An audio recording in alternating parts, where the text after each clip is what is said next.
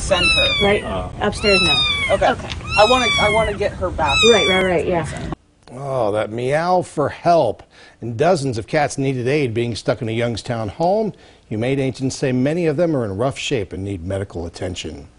Good evening, I'm Dave Sess. I'm Lindsay Watson. We first followed this story yesterday, but new today, we're getting a clearer look at how desperate the situation really is. City officials shared this video with us. Garbage and debris piled up everywhere, and cats in the middle of it all, even in the walls.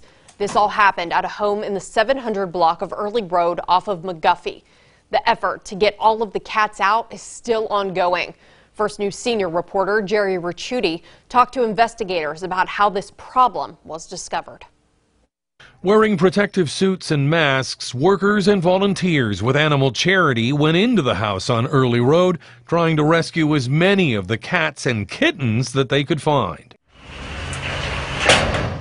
Using a dumpster from the city, workers broke out a window of the house using a cane they found inside.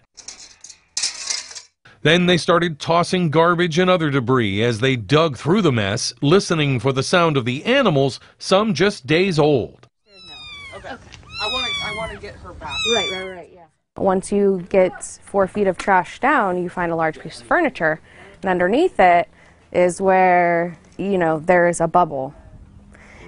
And that's where the cats are. Amazingly, 3 people had been living here for years, until yesterday. Family member contacted Animal Charity and said that they had, been for a visit and they found that, what was going on. We're told an older woman has been hospitalized while her 2 children are now with other relatives.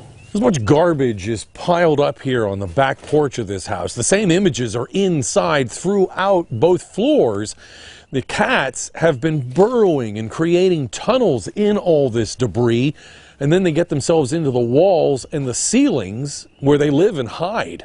When you look down in or up in the ceiling hole, you'll see just a row of eyes. As more kittens were rescued, there are still dozens more pregnant adults. The stress of this situation is going to activate that birthing process for them. We know that probably in the condition that they are, a lot of the kittens aren't going to make it. Once the rescue is complete, officials say the house will likely be torn down. In Youngstown, Jerry Ricciuti, WKBN 27 First News.